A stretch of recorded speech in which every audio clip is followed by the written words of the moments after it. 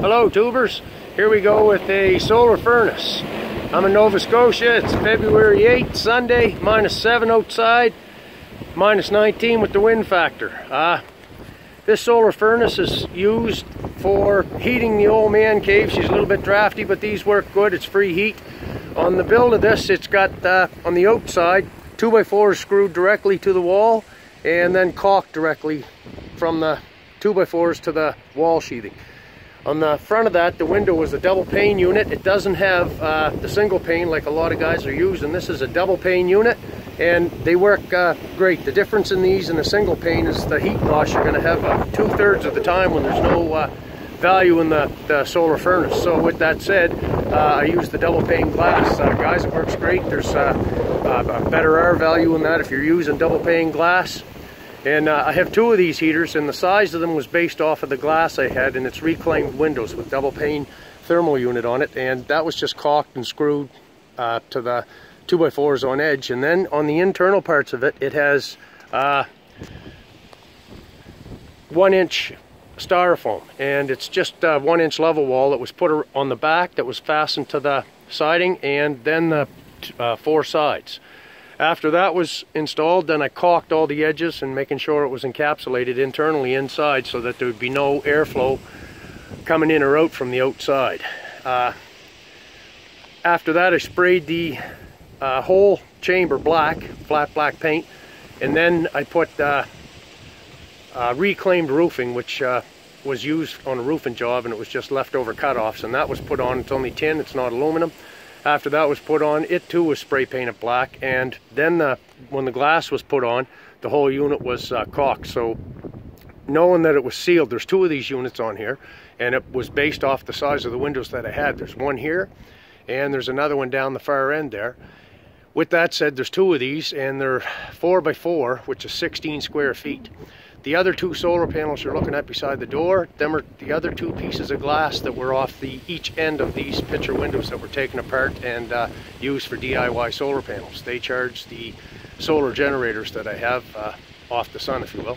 But these are the 2 of the same design, these solar heaters or furnaces. They work great. On top of it is a little solar panel to make it power the fans inside, so it is an active unit. With that said, it's all reclaimed. It's on the man cave. There's 2 of these, and they're probably equal to about a 1,000-watt heater. So this is the off-grid man cave. I had this given to me for nothing. I just put a little bit of siding on the outside of it. I had it given to me about 8 years ago. It was straight, so it was an old lunchroom they were going to discard and throw away. So it fit my needs good. It was straight. All I had to do was do a little bit of maintenance to it. Here's the fans inside of the man cave, and you can hear it's working and running well. It's going pretty good there, but the problem with this build is this one on this end has a 3-inch vent port on the top and a 3-inch draw port on the bottom. Both of these on the bottom sucks it in, and on the top it exhausts it out. They work and run great, but the fan doesn't stop running.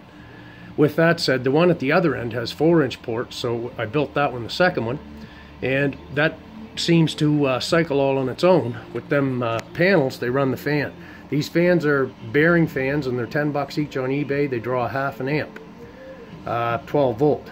The panel outside has 12 little solar panels in it, and they are only 6 volt, 3.5 amps. So they're exceeding the ampage value, but they don't seem to have the voltage value. So what I've done is I put this step-up buck converter, you can see I got in my hand, and I took it from 6 volt up to 15 volts, so now I really get the oomph I'm looking for. But these still don't cycle, so with that said, I'm going to change these ports out, pull the fan on the bottom and the top, and put a 4-inch pipe in there, and then they'll vent out all the heat out of the chamber, and they'll cycle. That's what I'm looking for longevity or life of the fan. If you look down here, you can see there's a second fan. Now that draws the cold air in from the bottom, and after the cold air from the bottom gets drawn in, it blows it up through, and then it comes out the top. I put a switch on it right here. In the summer I can turn it off and on.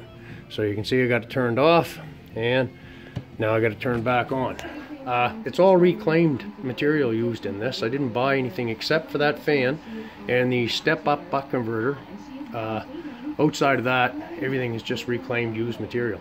I'm going to build a box and put it on the switch and everything and neaten it up. But first I want to pull that fan and go to 4-inch ports for the top and the bottom. Solve a lot of the problems I'm having. Not that I'm having, but I want these to cycle. And with that said, guys, there's only one other thing I will say. There's not a lot of information about these involving the double pane glass. Everybody's putting in single pane. Good job, guys. Watched all your videos. Great. If you look at the overall big picture, these here with a double pane glass on them, when they don't run 2/3 of the time, is going to keep your house a lot warmer, where this is just an old drafty man cave. I didn't really care much about it.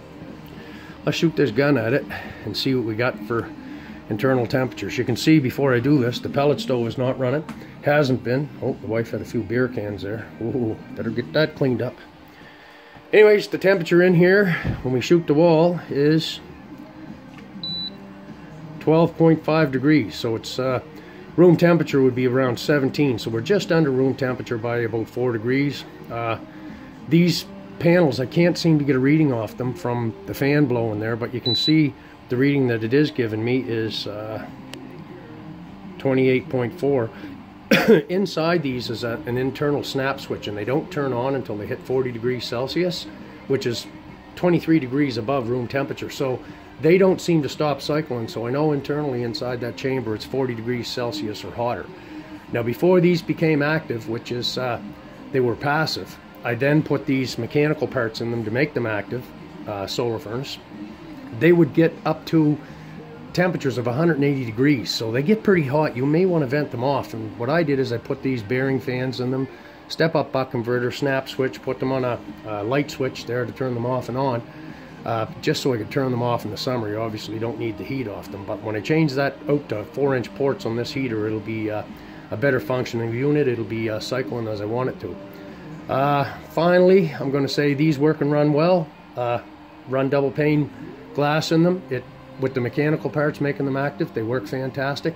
The temperature in here, as you can see, is around, again, 11.4. So there's no other heat on in the old man cave here but these, and they're holding their own. They work good, and I can only say free is free.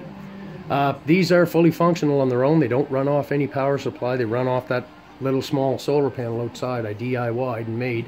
That was the size they are because the glass was given to me as a reclaimed material to be discarded. I cut the front panel out, put the DIY solar panel in it, and then drilled a hole through it and put the other piece of glass back on it, sealed it, and chucked it on the wall there to be a power source. So if I want to shut the power off to the off-grid man cave, I can, and these will still function on their own without any support from power from the electrical side in the off-grid man cave. Anyways, hope you enjoyed, tubers. There you have it. It's a solar furnace. Works and runs well.